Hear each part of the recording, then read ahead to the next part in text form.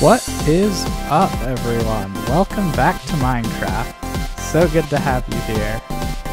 We're starting out today's episode on the hill on the other side of the river so that we can take a look at the completed enchanting cave. Go ahead and think back to the mental image you took at the end of last episode, and then compare it to this image that I'm showing you right now of what the cave looked like. And now, take a look at the finished product. Oh, isn't it beautiful? We have the green going all the way across. We have some of the glow berries down here in the lower section. We've brought the dripstone up and around all throughout. We turned that whole stone pillar over there into dripstone. And overall, it is looking pretty good from out here. But the outside view is nothing compared to actually being in the magic cave. When walking into the cave from the storage building, it's always just magical to arrive here, to see all the plants and all the greenery, and now it goes all the way off into the distance in the cave. The only issue I'm having in here is that Endermen are spawning lower down and then teleporting in and then stealing grass blocks, or leaving grass blocks in places they don't belong. Like this one. I'm pretty sure an Enderman put this here. We'll have to find a way to remedy that in the long run. Oh, and there's the pig. But we'll take care of that in the future. I'd like to start today by looking at our diamonds. I've decided that there's really no sense in just sitting on diamonds. I can always go out and get more if I need more in the future. So I think it would absolutely be beneficial for us to turn these into armor and tools, get them enchanted, and go from looking like this to being blue and shiny all over. So we're gonna need a hat, we're gonna need a chest plate, and there's the advancement. We're gonna need leggings, we're gonna need boots. And then I'm gonna make a sword, and I'm gonna make an axe, and we've got 10 diamonds left. So you know what? We're gonna make a shovel, we're gonna make a second pickaxe, and we'll save the remainder. I spent some time at the spider farm between episodes, so I've got 42 levels. That means we should be able to get 5 good enchantments out of the enchanting table. So the things I'm going to prioritize are respiration or aqua affinity on the helmet, feather falling on the boots, looting on the sword, or protection 4 on any of the armor. And if I can get any of those will be what we take first. This is going to break pretty quick, so I think I would like a Silk Touch diamond pickaxe. Let's go with that. Oh yes, once again, perfect pickaxe. Efficiency 4, Unbreaking 3, Silk Touch. Oh my goodness, the luck in this world is unbelievable. That is fantastic. I think I'm going to go with Protection 4 on the chest plate, because that's going to get us a ton of extra defense. And there we go. That's actually the best chest plate that we could possibly get. We don't need anything more than that. Oh, Respiration 3. Yes, that's a good one. Ah, just Respiration. Not the best, but we'll live with it. Let's see what we get on the boots. Depth Strider and Protection. Okay, again, not the best, but good enough to keep. Alright, we're down to our last enchantment we can do with our levels. I think I'm going to have to go for Efficiency on the axe. Efficiency and Unbreaking. Pretty good, pretty good. And with that, we have a new decent set of tools. We have now entered a new era of Minecraft. The Diamond Age. Oh, that feels good and that looks good. So with that all done, with our gear all upgraded, now what are we going to do today? Well, in all honesty, the starter base is pretty close to done. I'm not really planning on doing too much more with this. I kind of told you guys in a previous episode about what I was hoping for the general layout of it and that I was going to do something with the cave. But we're done with the cave, we've added the tall tower in the back. All that's really left to do is add some decorative pedestals here on this side and in the front over there. And then the starter base is going to be done, and we're going to move on to something new.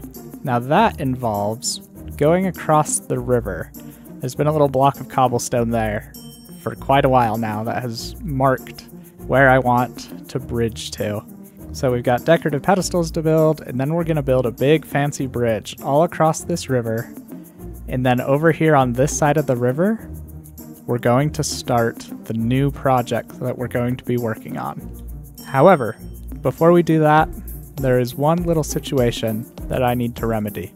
You see, I've got access to a lot of building blocks. I've got most of the wood types. We've got lots of different stones. Now that I have Silk Touch, it'll be even easier to get normal stone. But what we don't have are mangrove wood or sand. I've got 16 pieces of sand to my name, and sand is what we use to make glass, and I've got very little glass.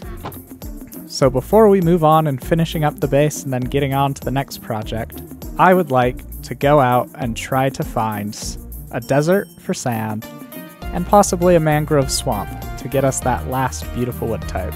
Based on the parts of the world that we've explored previously, I know that there are warm biomes over in this area. So what I think we'll do is use this map, and we'll come across here to that area and then explore around to see if we can find what we're looking for. So I hope you guys are ready for an adventure, because we're going to get geared up and we're going to head out. So one of the trickiest things I'm running into right now in terms of going out and exploring is just limited inventory space. We don't have shulker boxes, and because we haven't been to the Nether, I don't even have blaze powder to make an ender chest. I could potentially take a donkey or a llama with me, but when I'm exploring new terrain, that could be really difficult. So I think what I'm going to do is just leave behind as much as I possibly can, only take the bare minimum of what I need, and hopefully our inventory won't get too clogged too fast. Well, it looks like the sun is starting to set, but I think we've got enough time to head out on the beginning of our journey before it does. Let's go! Wait. Before I leave, I definitely need to grab more food. Okay, now I'm ready. Let's go! Oh my goodness, the depth strider boots. They make me so fast in the water. I forgot I grabbed those. Depth strider is a great enchantment. Okay, this time for real. Let's go.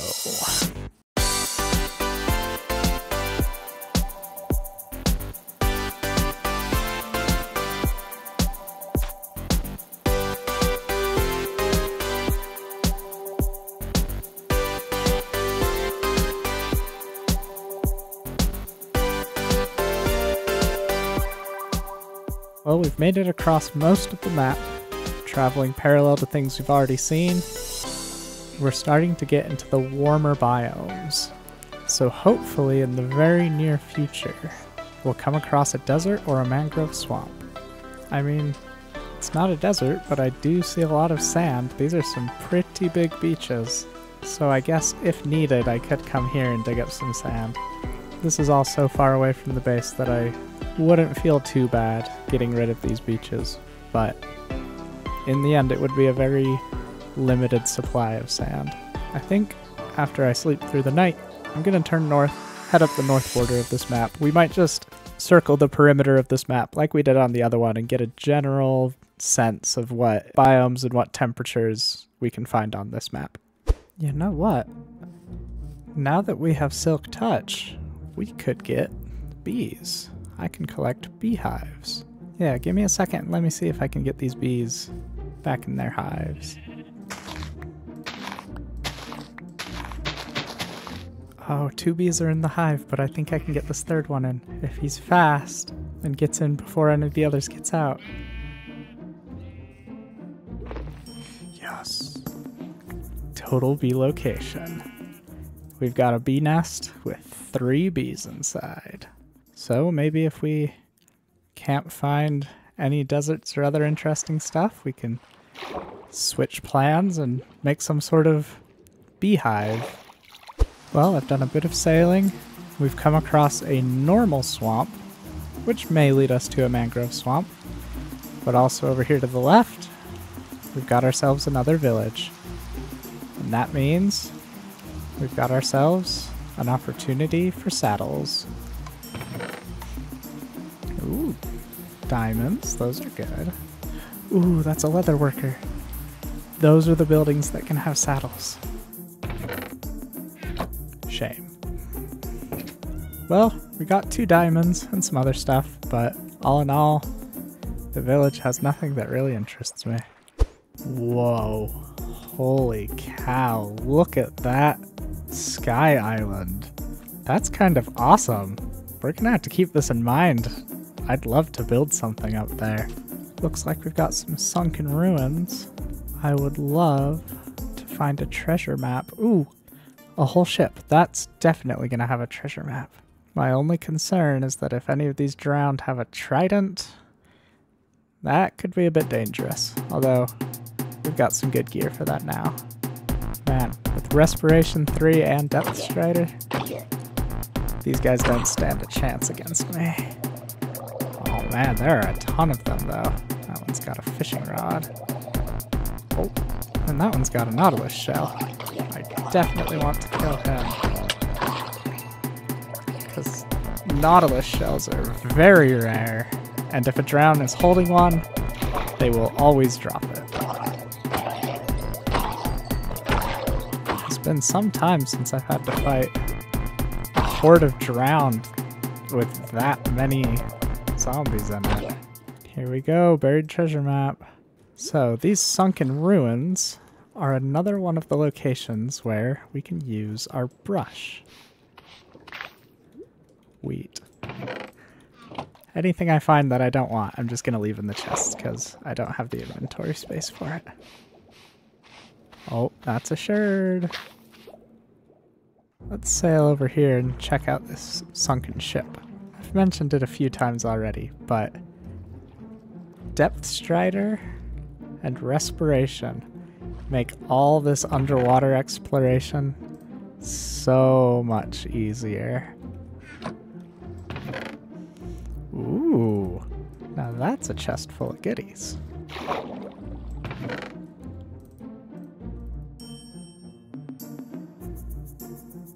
We got a bunch of good stuff, including some emeralds, which I'm really excited about.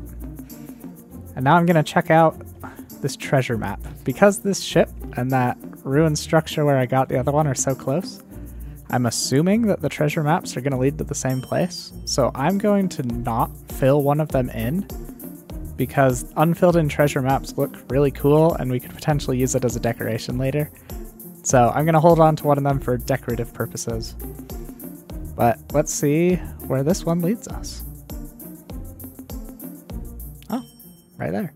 This ship basically crashed on the buried treasure. That is quite unfortunate. So there are a few ways to find buried treasure.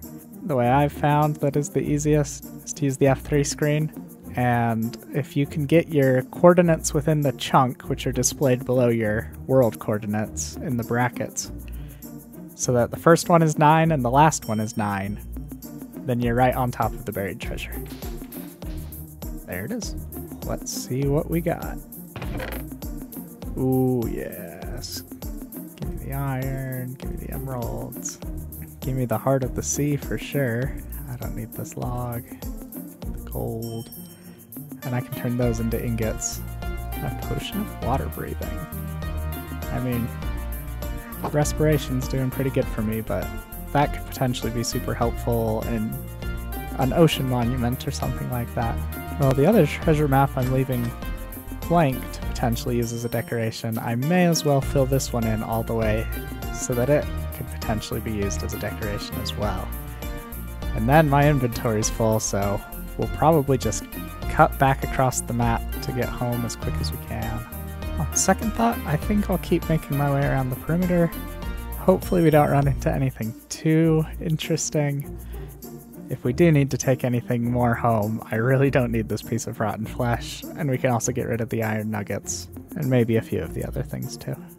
Guys, I just got excited because I found a village. But then I looked at the map and realized, yeah, that's our village. Oh, yep, there's our base. We're home. So, I got back to my base, I put everything away, cleared out my inventory, and now I'm looking at the maps, deciding how it is I want to explore. Because on one hand, we know this area was pretty warm, and so there could potentially be more warm biomes in this direction. But I really would like to try and stick on the 4 maps that surround my base, just because that way I'll make sure I'm finding the closest things around me, that I'm not traveling way far when I only need to go a little distance to get somewhere I need. So I think I'm just going to continue going around the perimeters of maps just to really get a good idea of what's around me and hopefully find the biomes we're looking for. So let's see how that goes.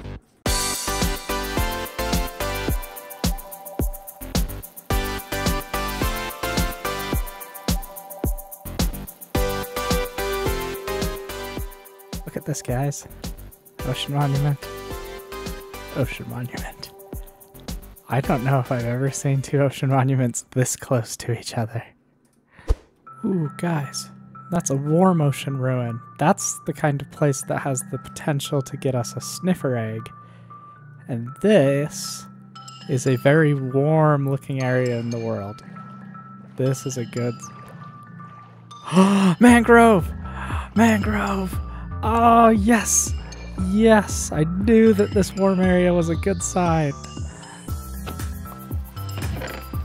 Well, unfortunately, this structure seems to have generated on the land, and there's not a lot of sand around. And so I only found 2 blocks of suspicious sand, and we did not get a sniffer egg, which is unfortunate. But we found our last wood type. Oh, this is good. This is really, really good.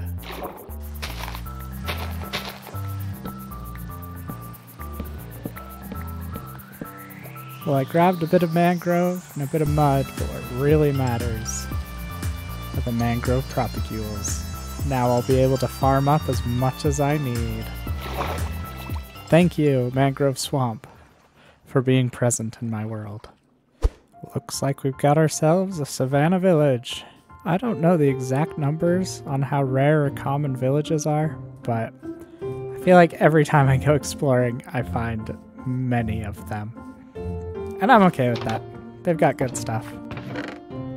Ooh, empty maps.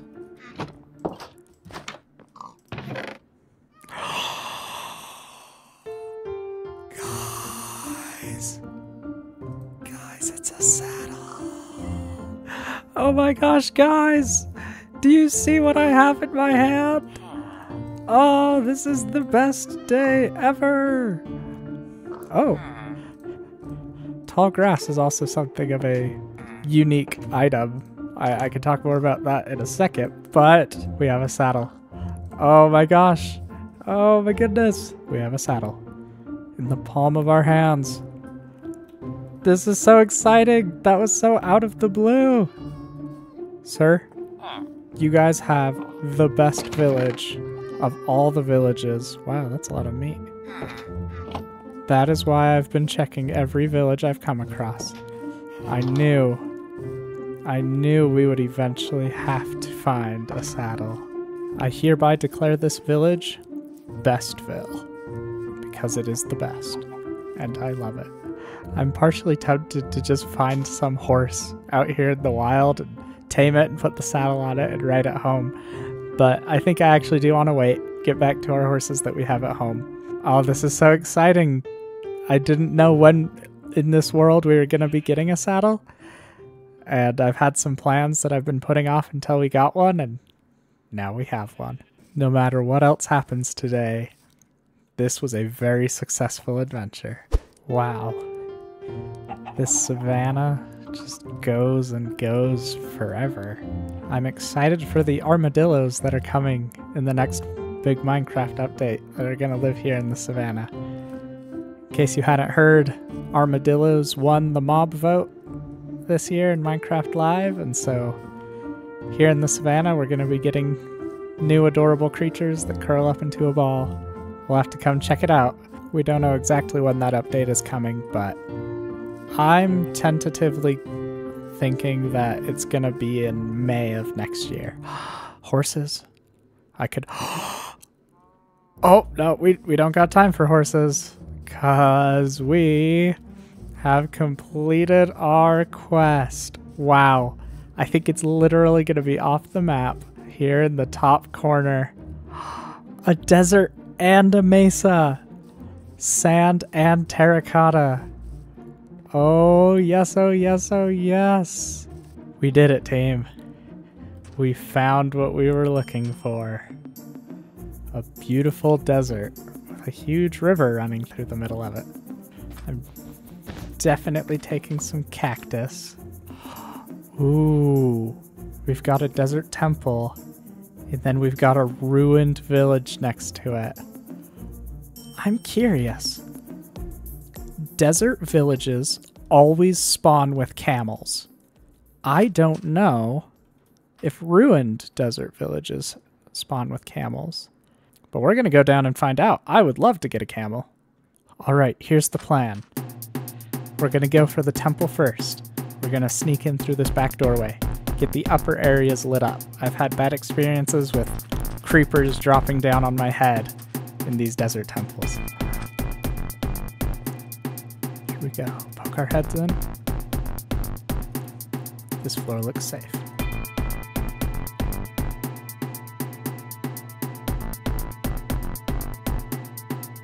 Slipping down into the main level.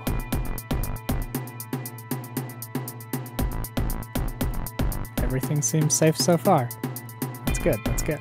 These temples have some really dark corners. Alright, I've lit the place up decently well. Now, whoops. If we dig down here,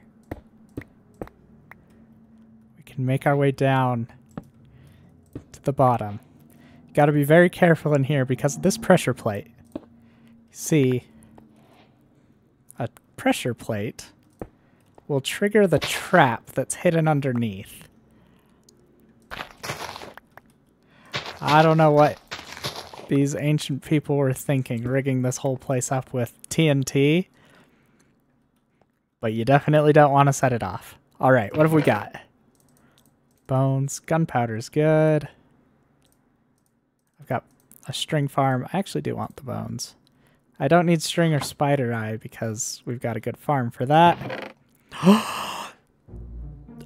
Smithing templates! Oh, yes! Yes! And horse armor! And a golden apple! Oh my goodness! This chest was a good chest. I can sacrifice a paper. Good. Emeralds. Sand. More golden apples. More templates. Depth Strider too. Don't really need it. More horse armor. Don't need the stone pressure plate. It is pretty exciting when I have so much good loot that I don't know what to keep and what to leave. Now we can carefully pillar our way back up. Other thing we can find here. Oh. I don't have room. I think we're going to have to plan on coming back and doing the excavation later. Guys, don't let me forget. There is the back corner of the desert temple that we need to excavate sometime. There's going to be some good treasures there. Time to see if we get to ride a camel home. Unfortunately, I'm not seeing any camels. Just lots and lots of zombie villagers. Well, that's too bad. I would have loved to have found a camel. But I'm content with the things we did find.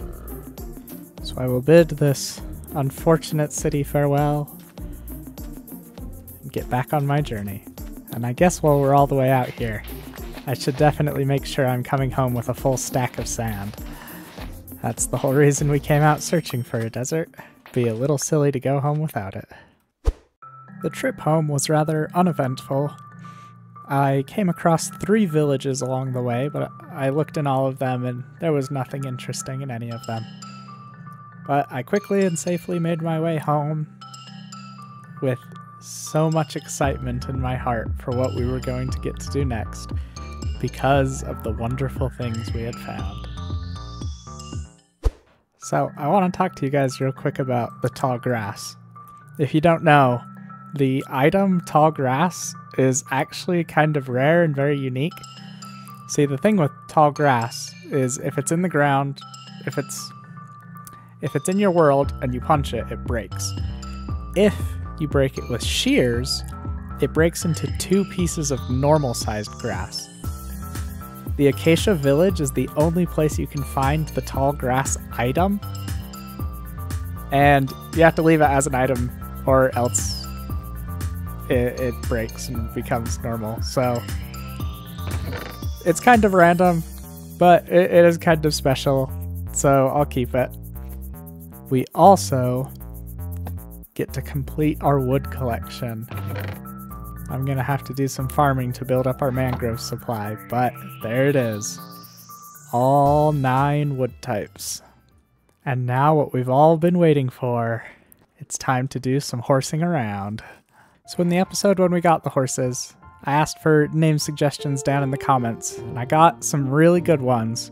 The ones I have decided to go for are, for the brown horse, Nidus, and for the black horse, Nyx. I really like those names. I like that they both start with the same letter, so it feels like they go together. And next to Minecraft, my next favorite game is Warframe, and 2 of the Warframes are called Nidus and Nyx. And so, I don't know, I just like the names a lot. I really appreciate all the other name suggestions. Keep them coming, but for now, it is time to try out Nidus and Nyx and see how good of horses they are.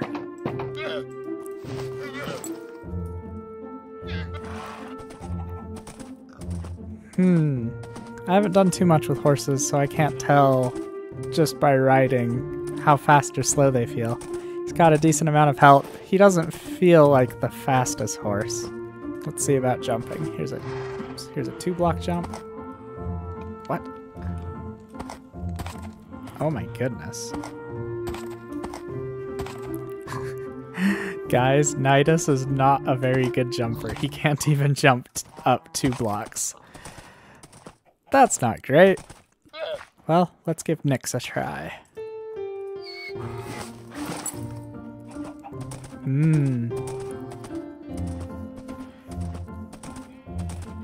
Nyx has more health. And I may have to try this out a little bit and see, but Nyx definitely feels faster. Oh, yep. Nyx can jump 2 blocks. Oh, Nyx can jump 3 blocks. Huh. What about 4? Nope, not 4. But I bet Nyx could do 3.5 blocks.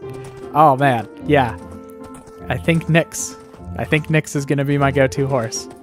Oh, this feels so good. Look at us. We're riding a horse. Now I really need to get this bridge in, because then we'll be able to hop on our horse, come right out of the stables, and head all the way off to the spider farm. Got Nyx across the river, and I actually am going to head off towards the spider farm. I want to say thank you to you guys so much for watching. Oh, wow. I'm going to have to work on my horse driving skills. Thank you guys so much for watching. I hope you enjoyed this very explory episode. And with the treasures we found, we are now completely ready to move on to the next era of our world. If you enjoyed the video, please leave a like. If you want to see more, check out my other videos. Hit the subscribe button if you want to be notified when the next video comes out. And I will see you all in the next episode. Have a great day!